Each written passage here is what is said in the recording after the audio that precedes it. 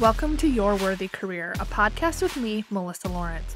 I'm a career and life coach with all the corporate cred in talent development and organizational psychology, and I help women like you get extraordinary results by being more you, not less. I won't just help you have a career experience worthy of you, but I will help you build your self-worth to shift what you think is possible and take the action that will create the career you've always wanted. Whether it's more meaningful work you're passionate about, making more money, getting to your next level, or being more effective as a leader, we are shattering the glass ceiling here, the one that exists for women at work and the one we put on ourselves with our doubt and inner critic. Each week, you will get practical teachings grounded in neuroscience and effective career development strategies. You'll experience deep mindset shifts and the perfect amount of woo so you can run your career with ease rather than your career running you. You were born for more, and I'm going to help you get there, with maybe a few dance parties along the way. Your up level begins now.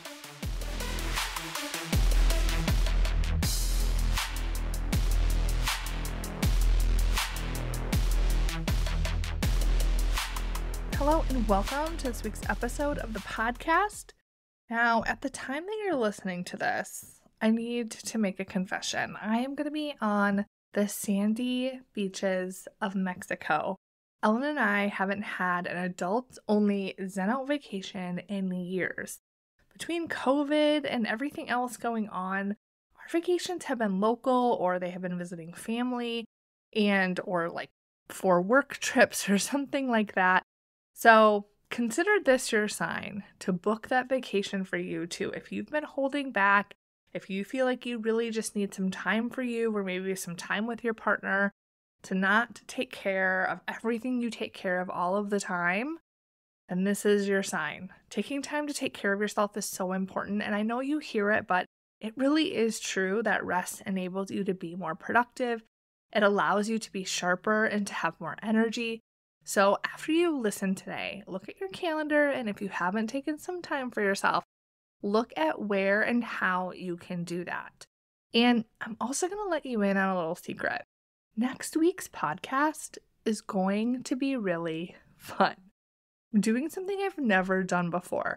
So my wife, Ellen, who is also a leader in the Pharma Biotech industry, she had asked me if she could take over my podcast and turn the tables on me. And I let her. So we poured some wine on a Sunday afternoon a few weeks ago, and she asked me her burning questions that she thought you would want to know the answer to. So if you're not already subscribed to the podcast, you definitely want to hit subscribe so you don't miss it or any other episode. And while you're subscribing, if you would take just 2 seconds to leave me a review, I would be so grateful. I love hearing how the podcast has helped you or what you enjoy about it. It makes really my whole month when I see a new review come up on Apple Podcasts or any other platform. So if you are enjoying the podcast, please do that. It will just warm my heart. Thank you so much. All right, let's dig into this week's topic. This week we are talking about the things you can do to improve your career. If you're feeling like you're in a slump, then this is for you. If you want to get to your next level and be energized by your work again, this is for you. If you just want to be sure that you're taking advantage of your opportunities and excelling and growing as quickly and efficiently as possible, well, my friends, this is for you. So let's go ahead and dive right in. Today, I'm going to focus on some specific things that you can do to improve your career experience. This is not a complete list, but these 5 things that I'm going to share with you today are the things that I have found and seen to have the most impact. So you're going to get the most bang for your buck, so to speak, when you implement one or all of these things. So let's get right to it. So the first thing to do to improve your career, and this is a big one, is to remember who the F you are. Remember who you are. The first one, this very first one, it's so important. Because it sounds simple, but it's so common to lose yourself in your career. If you work in a culture that gets you down, you can start to doubt yourself. You can start to feel less confident. You might start to think things like, well, I used to be really confident in my expertise, but now I'm wondering if I'm really good at that at all. You could get passed up for a promotion, or maybe you apply for a job and you don't get it, and then you think, well, maybe I'm not that great. When this happens, you're missing one important component. These experiences you are having are external. They are other people's opinions, other people who are flawed, like we all are, giving you signals that you are the problem. Then we get caught up in trying to please those people, to look to others to what we should be doing, just trying to get ahead, to do what makes sense. And when you do that over and over, you start to lose yourself little by little. You start to question yourself more. You start to wonder if you're the problem. You start to forget that you really like certain things that maybe you just haven't given any attention to, or what your real interests and passions are, or what you really want. So don't lose sight of your value and your expertise. Of course, there's always room for growth and improvement, but that doesn't mean that you suck right now. Your circumstances might suck, but you are always in the driver's seat of changing that. So remember who you are.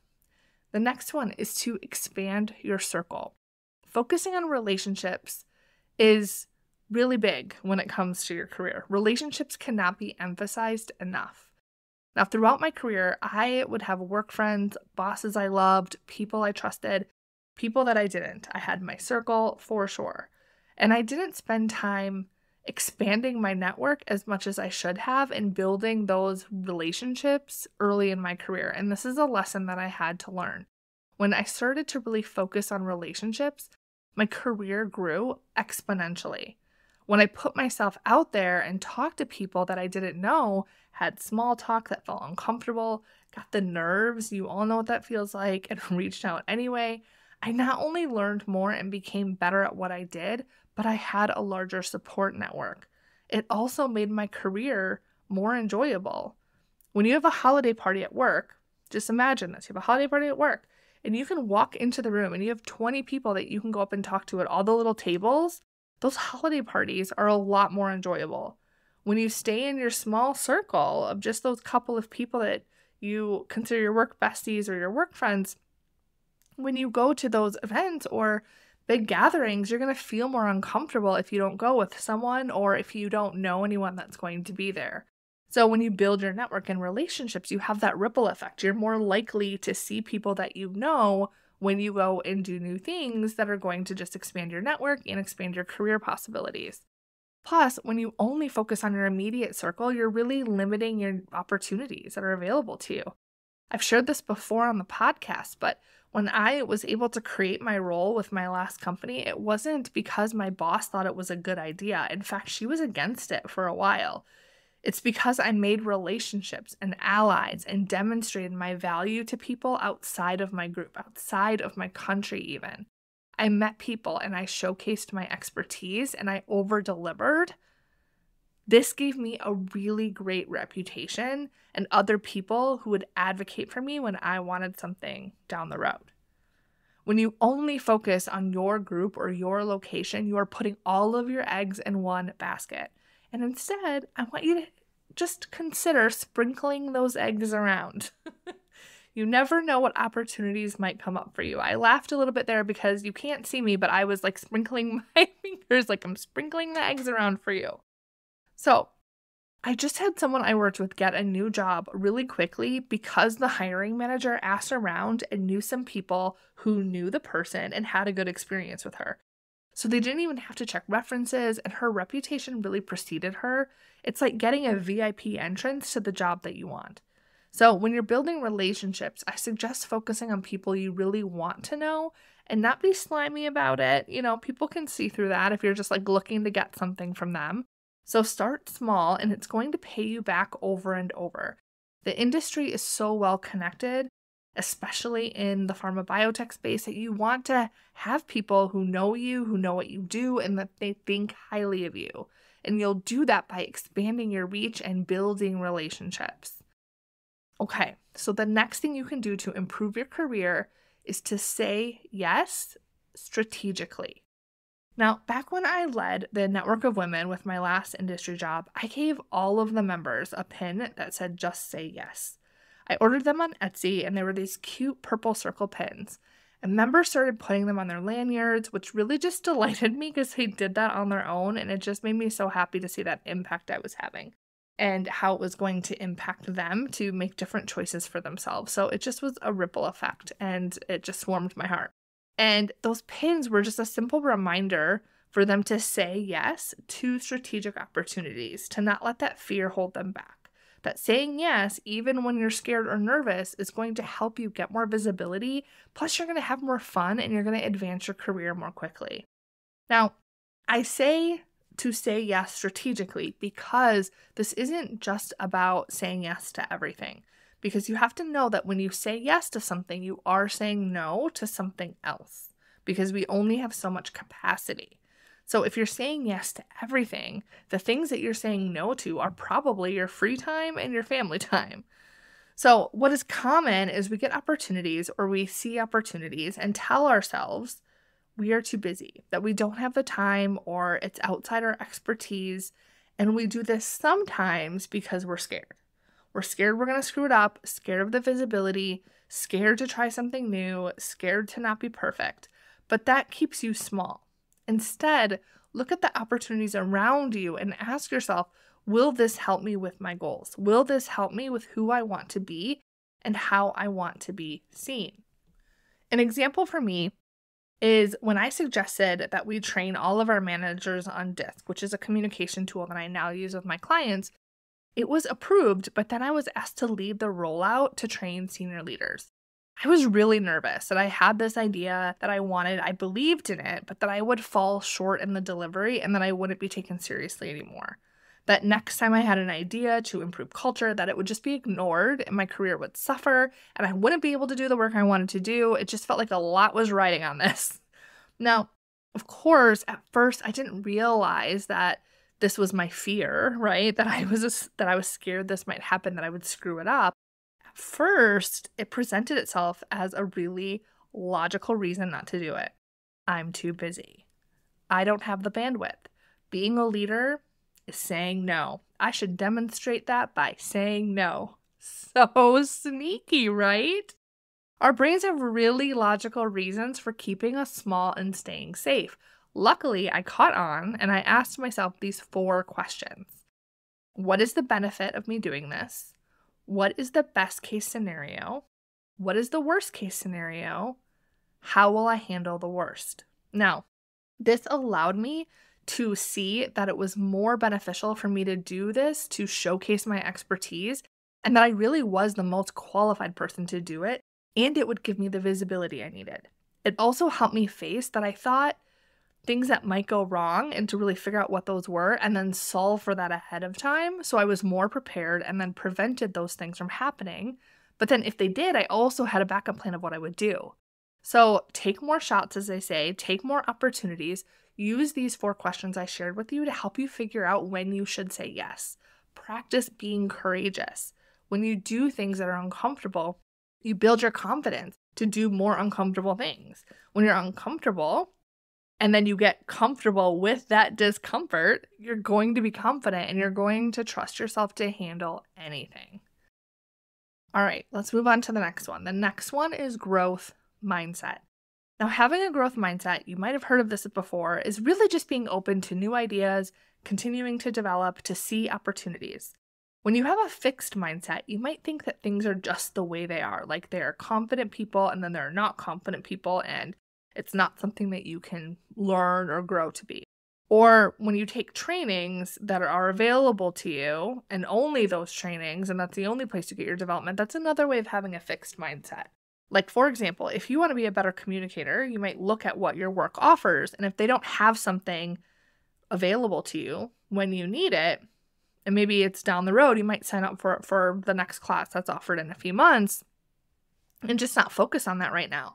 And instead of deciding, like, I want to be a better communicator and there's not a class available or there's not one for several months, you could decide to just develop yourself in that moment, to find a resource, to find a person, to find a mentor to help you become a better communicator sooner, right?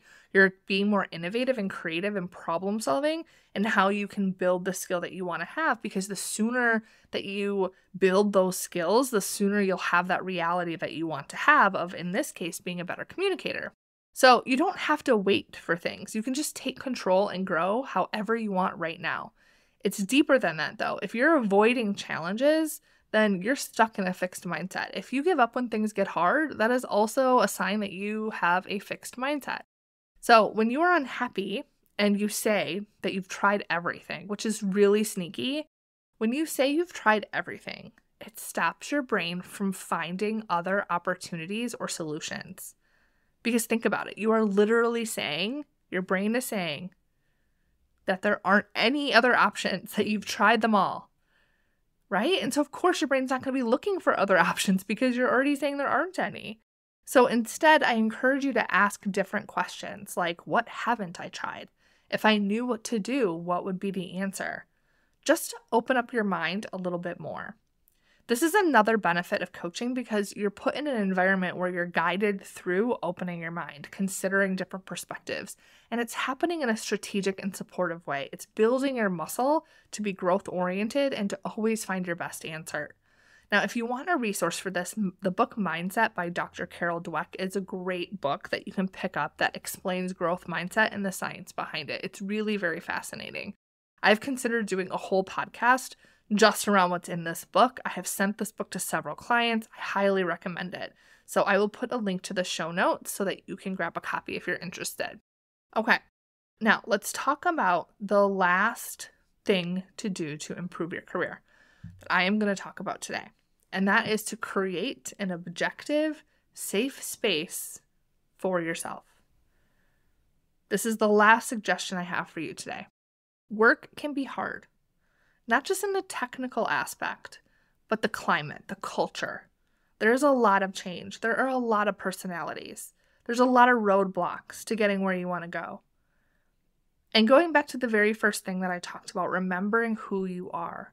When you get lost, having an objective and safe space for yourself to work through your career can, just that alone, be the thing that makes a huge difference in your happiness at work. Unfortunately, HR isn't always a safe space. Your boss isn't always a safe space. Even if you have an amazing boss, you don't want your boss to know every little doubt you have or every complaint. If you're not sure what to do with an employee or if you should change jobs, those are things that you don't want to talk to even the best boss about. And your work friends? Let's talk about them. They make work fun, and they totally mean well. But they aren't the best advice givers because they're in the pool with you. If you're in the pool, unhappy, and they kind of can understand where you're coming from, they're experiencing it too, maybe they work at your company also, they're going to jump in that pool with you, and then you're both just going to be unhappy wading water together, right? Instead, you want to have some objective soundboards, and if you can, a community that can support you through whatever it is you're going through and help you identify the best path forward for you that's going to help you see those different perspectives that you can't see. Now, of course, coaching gives you this. It's why I have started facilitating group coaching programs also, because that community aspect has just had a huge positive impact. I saw the impact that I had in the very first group that I launched a year or two ago. When you have a group of other women in the industry who have been curated, filtered through a process to be high achievers who get it, who are invested in your success, and they aren't in the pool with you, they can see things more objectively and share their advice and experience. When you're getting coached by me in this setting, you get to see things really clearly, and I can see when you're sabotaging yourself or there's a different perspective that you should really consider. So you end up taking more action and not being stuck. You get the answers you need, you don't stress or think you're the problem, you have a community you belong in, and that is rooting for you. This is a big part of the Standout Leader Incubator. But even if you aren't in one of my programs, you can still seek other people, mentors, a board of directors, which is a group of allies you call on and go to support and for guidance, whether it's former professors, former bosses, mentors with or outside of your company. Having a neutral sounding board and support system that isn't in the pool of negativity and bias with you will just take you so far, much farther than trying to wade it alone. All right, so these are my 5 things that you can do right now to improve your career. Try one, try all. Let me know how they go for you, whether it's sending me a note on LinkedIn or leaving it in a review. And I want you to save the date because the Standout Leader Incubator is enrolling July 6th. You can head to yourworthycareer.com/incubator to get all of the details and join the waitlist so that you are informed. All right, have an amazing week. I will talk to you soon.